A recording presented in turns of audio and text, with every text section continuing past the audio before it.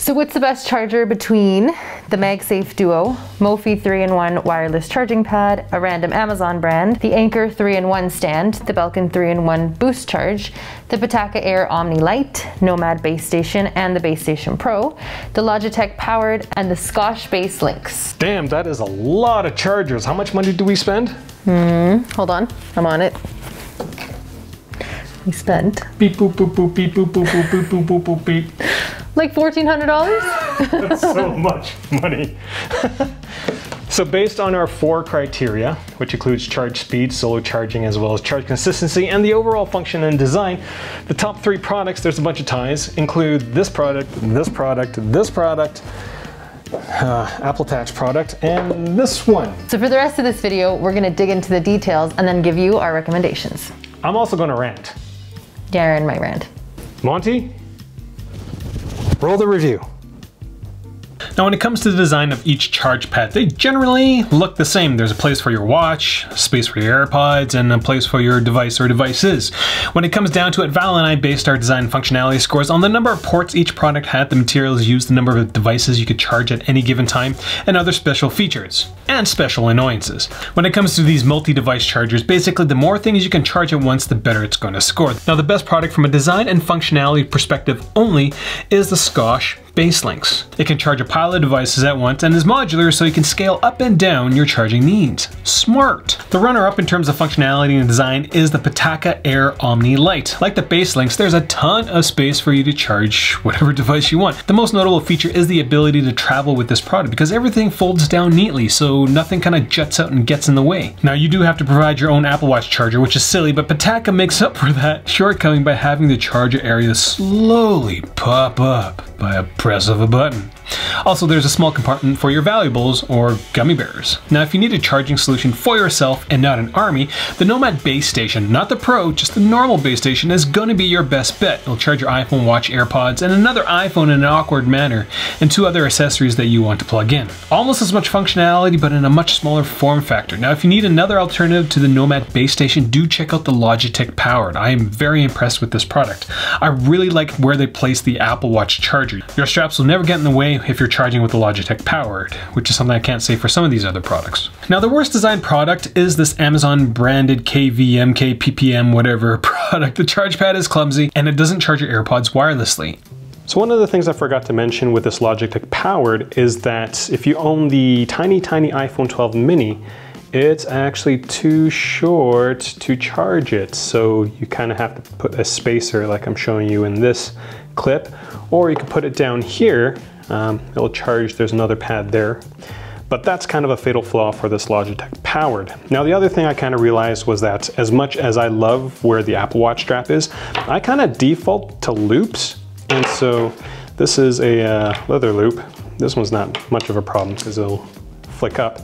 But that looks awesome. But if you use something like this sport loop, you'll actually have the watch strap kind of drag on the ground or the table that you've set it on. And so that might be annoying for some people, but I figure I'd just point that out. Now before we talk about all the charging tests, I do want to point out, apart from the Apple product, all other chargers except for the Nomad Base Station Pro uses the standard Qi charging setup. The Base Station Pro uses Era free power technology which builds on Qi charging by allowing you to charge technically anywhere on that Era charge pad. Now most products in this video have 1 coil per charge pad, whereas the Nomad Base Station Pro has 18, which means that your iPhone or any device will charge in any orientation, which is pretty cool. From my perspective, Era's approach of charge anywhere is the exact opposite to what Apple did with the MagSafe, which is to ensure a strong connection with the charge pad through the iPhone. Somebody on Instagram told me that I should review this, so I went and bought it and was pretty excited to see this thing in action. This thing cost me $200. Hey Monty, are we happy that we spent $200 on this product? What do you think? I think that's a no, guys. Anyways, on to full send charging. Now full send charging for this video basically means dumping as many dead devices on each charging unit and measuring how quickly one of these devices charges. For each product, we measured the time it took an iPhone mini to go from 10 to 50% with the Wi-Fi on and the screen turned all the way up. Once we got our data, we drain all the devices as best as we could. We'd leave the AirPods out, drain the Apple Watch by turning on a workout and flashlight and just leaving it there, and draining the iPhone mini by recording 4K video with the torch on it, or any other iPhone in that manner. We did this several times for each product and averaged out the results. The fastest chargers in this group included the Apple MagSafe Duo, which came on first, followed by the Logitech Powered and the Nomad base station. Now don't get too excited about the MagSafe Duo because charging the iPhone by itself using a normal MagSafe charger was almost twice as fast. To charge the iPhone 12 mini from 10 to 50 on the MagSafe Duo took a little over an hour. Using the normal MagSafe charger, it only takes 30 minutes, and with a wired connection with a 20-watt charger, it only takes 18. If you're looking to charge more than just your device and watch, well, this top 3 list will include that no-name Amazon charger, which is kind of surprising, but kind of not. The slowest charger in this grouping was the Nomad Base Station Pro. None of the tests resulted in my iPhone 12 mini being charged from 10 to 50. I think one test got the iPhone to 48% before it stopped charging. One of the tests I did, I left it on for 12 plus hours and the Base Station Pro still didn't get any device to 100%. Now the next worst product in terms of just full send charging is the Belkin 3-in-1 BoostCharge. It also performed incredibly poorly, and it's crazy that Apple still buys stuff from Belkin given that this product took almost 3 hours to charge an Apple Watch, an iPhone mini, and the AirPods, which is crazy. Now, one of the things we wanted to see was if the number of devices connecting to a charging pad would affect the charge speeds. Every charger has a maximum wattage, so it can only provide so much power to a bunch of different devices. For example, an iPhone with Qi charging consumes at most 7.5 watts of power. The Apple Watch and AirPods both consume 5 watts, so to technically charge all those devices at the fastest possible speed, you would need at least 17.5 watts. Now, on paper, there wasn't any product where the wattages did not match the supposed number of devices that you could charge with that product. But because we're reviewers, we had to see if what's on paper matches real life. We did the same charge test as the full send charging, but with just the iPhone mini by itself. And how did the speeds compare? Now, I was a bit disappointed with that outcome because I thought most companies would have figured out a way to keep charge rates constant regardless of how many devices were attached to it. If the output from the power supply has enough wattage to charge the devices, shouldn't the speeds be consistent? Apparently, I ask way too much from my tech. From our solo charging test, the fastest was the MagSafe Duo at 40 minutes, the Nomad base station came in at 47 minutes, and the Logitech Power at 64 minutes, and the 4th place going to the Amazon branded charger at 67 minutes. Those are your top 4, technically top 3 non-Apple, with Mophie, Scosche, Anker, Belkin, and Pitaka filling in the spots between the 4th and last. And the last place goes to that $200 behemoth Base Station Pro by Nomad. So there is kind of an asterisk with the testing that I've done with the Nomad Base Station Pro, and don't get me wrong, the base station, normal base station, great product. This Pro, if you're planning on getting it, I would actually hold off because there's a couple of things. I did talk to Nomad customer service and they were saying that sometimes the screen will flicker. That's apparently normal.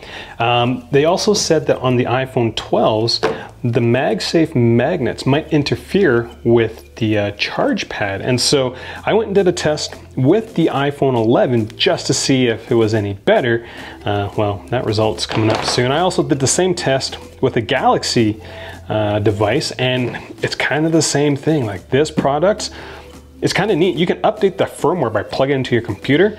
I like the potential of what this offers, but as of right now, is not that good. Or at all. It took 18,000 seconds to charge the iPhone 11 Pro to 50%. Now the iPhone 11 Pro has a battery capacity around 3,300 milliamps and the iPhone 12 mini has around 2,200 milliamps. So if we take 2/3 of 18,000 seconds, that's still 12,000 seconds, which is 3 hours and around 20 minutes. That is so long. You could charge your iPhone twice over with a normal fast charger in that period, if not more. The final kicker to this overpriced failure is the fact that the pad will make your screen look funny. There's like waves on my iPhone 12, and in this time lapse, you can definitely see that my screen just changes. Stuff is happening on the screen on my iPhone while it's charging. Does anybody else find this insane? $200 and this is what you get? Now there are kind of 3 to 4 kickers when it comes to these products that really annoy me. And the first one is that some of these products just do way too much. Like this Pitaka product, this Scosche product. It's just so many things. Do you really need to have like 8 to 9 products electronic products plugged into this thing and put it right beside your head? A lot of these products I feel are being used, you know, for overnight purposes. So do you really need to have a command and control center plugged into your bedstand right beside you. It just doesn't really make any sense to me, especially when, you know, this Pitaka thing is designed for you to go travel, but the size of this entire product, you might actually be able to get away with bringing a power bar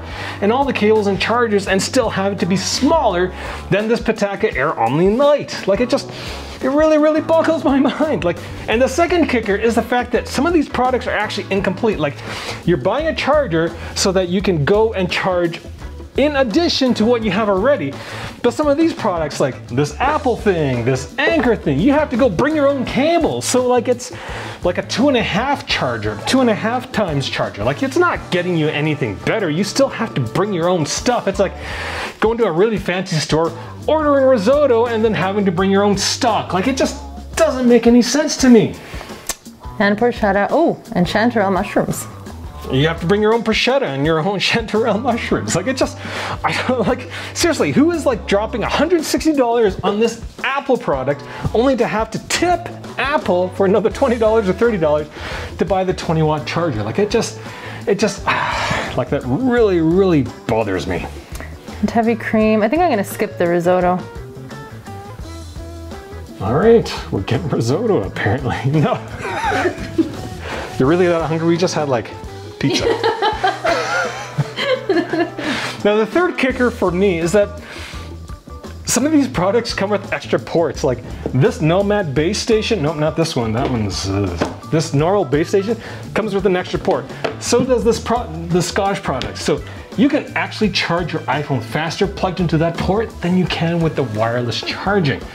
And so that kind of just defeats the entire purpose. Like, why would I do something slower when I know I can do something faster? Oh man, delivery isn't free. Did you want anything? Like, we're doing a video, right? Well, just, all right, I'll get you something. So the fourth kicker, did you order your food? Yeah, it's done, ordered. It's done? The fourth kicker is the fact that some of these things are just bloody expensive. Like, we live in Canada, so we have to pay everything in Canadian dollars. This Nomad Base Station Pro, 200 US, 260 Canadian, plus the $30 of import fees. This was so expensive. And normally, I wouldn't bring this up, but because we spent $1,400 on all these things, my butt's a little chapped. Because, like, premium product should come with premium functionality. Stuff like this doesn't. Even stuff like this doesn't. I get annoyed, but that's kind of why we're doing all these reviews, because we don't want you guys to get annoyed. All right, I'm done. Screw this. Aaron's so dramatic. So if you're planning on getting one of these products, make sure you use one of our links. This channel's unsponsored. This content is unsponsored. So yeah, I spent $1,400 on all these chargers. We've been testing these things, I think, for at least 2 months. We started this a while back and we've just been blowing up our iPhone 12 minis, discharging and recharging them. And so we do this because that's just the right way to do a review. Like, I cannot fathom just promoting one product because I'm getting paid to, because that's just not who I am. So you want to keep seeing more of this unbiased technological review stuff, subscribe to the channel, get your stuff through our links, or go to our Patreon page and give us some support there, because I love doing it, but it costs a pretty penny, especially when products don't work out. So our final rankings are based on 4 scores, with the first being the score of the product in terms of design and functionality, rank for the different charging tests, and finally a score for the charge consistency, which is a difference in speeds when charging a device by itself and when it's fully loaded. We added in the charge consistency because a product should be able to charge your device at the same speed regardless. You okay? I'll be fine. Anyway, regardless of how many things are plugged into it. If a company is going to put in extra ports to a product, it better have the technology to ensure a consistent charging experience. For charge consistency, the best products were the Logitech Powered and the Scosche-based Lynx. So after we added up all the scores, there was a tie for first, there was a tie for second, and in third place was actually this Amazon no-name brand, this KK, such a weird name, brand. Despite the fact that, like, it has a terrible design, the functionality is borderline terrible, the charge speeds and the charge consistency are quite good actually. But it is one of the cheaper products, and also you don't actually get to charge your AirPods wirelessly. It's still a wired connection. But the lightning cable on the KKM charger isn't MiFi certified. So you get what you pay for. I personally wouldn't. The third place would actually go to the Mophie 3-in-1. This one? Mm-hmm. Now tied for second place is the Scosche base links and the Nomad base station. Not the base station Pro, just the normal base station. The Scosche base links offers the best design and functionality and charges consistently, though the charge speeds are kind of in the middle of the pack. But it does offer a lot of extra functionality for those who want to charge more than just a phone, watch, and headphones. Now, if you don't need to charge an entire command and control center by your head at night, if it's just you or you just got your watch, AirPods, and your device. Nope, not this one. I keep picking that one up. We go with the Nomad base station. This is a solidly built product. The charge speeds are pretty consistent. Good all-around pick. Now tied for first is the Logitech Powered as well as the MagSafe Duo. And between these two products, there's actually a caveat for the tie. I personally go with this Logitech Powered. Now, I will say that there is nothing that we've tested that compares in terms of speed with the MagSafe Duo, but you can only charge two things, and you gotta tip Apple and buy a charger with it. Apple tax. Now the main reason that the Logitech Powered is tied for first and is not first is because of the iPhone 12 mini size issues. But if you don't have that device, then I would go with the Logitech Powered. The Powered was one of the last products that we bought, and we're generally really impressed with it. It's a good product. In fact, I bought a Logitech mouse. I've always bought Logitech mouses, and the last one I bought, it's pretty awesome. It's like a old person one because your wrist hurts kind of mouse. Is that why it has that shape? Yeah. Anyways, that's all we got for this video. Questions, comments, leave them down there. There is one product that we are missing, which is the updated Belkin powered up BoostCharge. They don't sell it in Canada, and I couldn't find any way to get it. But if the Belkin version, if this is any indication of what the charge speeds are for that product, yeah, it's not that great. So first time watching one of our videos, click subscribe. That's kind of all I got. Anything else, Monty? Thanks for watching.